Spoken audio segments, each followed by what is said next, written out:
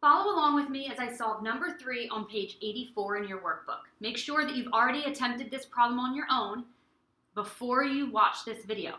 I'm going to go through it step by step, showing you how the bar model is drawn so you can check it as you go. I wrote my sentence on the bottom, Lindsay sold blank tarts in the afternoon, and now I'm going to read the word problem one sentence at a time, showing you how I draw it. Lindsay made 400 tarts. I'm going to start by drawing an entire bar and labeling the whole bar 400 tarts. My next sentence says she sold 3/5 of them in the morning. So I'm breaking the bar up into 5 parts. Whoops, I need to have it all labeled 400. I broke my bar up into 5 parts, and I'm going to label 3 of those units M for morning. She sold those in the morning. Remember, I'm reading that second sentence in 2 parts because there are 2 fractions, and I want to just take it one step at a time. So I'm reading the first part of the information first, and then I'll go on to the next fraction. The next part of the sentence says 1/4 of the remainder was sold in the afternoon. So we know that these 2 leftover units are the remainder, and she sells 1/4 of the remainder in the afternoon. So I'm going to draw an arrow, and I'm going to redraw the remainder. So this bar, the second bar, shows just what she has left over after she sold tarts in the morning. So now we want to split this up into 4 parts because it says 1/4 of the remainder was sold in the afternoon. I'm going to label one of those units A for afternoon.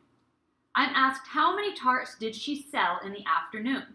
So A is my question mark. I want to find out how many she sold in the afternoon. And now I can solve. I'm going to solve using method 1. I want to find 1/4. That's the afternoon. There's 1 out of 2, 3, 4. So that's 1/4 of, and we know of means times, so I can change that to a time sign. We're going to find 1/4 of 2, because this is what we redrew down below. There's 2 units out of 1, 2, 3, 4, 5, out of a total of 5 units. So we want to find 1/4 of 2/5, and that will be the fraction of tarts that were sold in the afternoon. So I'm going to solve, cross cancel, and multiply my numerator and denominator, and I get 1/10, which means that this unit is 1/10 of the whole bar that we originally drew, this whole bar. But now I want to know how many tarts is 1/10. So I'm going to need to find, this was my first step, now I'm going to need to find 1/10 of, which means times, 400, which is all of the tarts that she had. Now I can cross cancel. Both can be divided by 10. I multiply my numerators and denominators and get 40.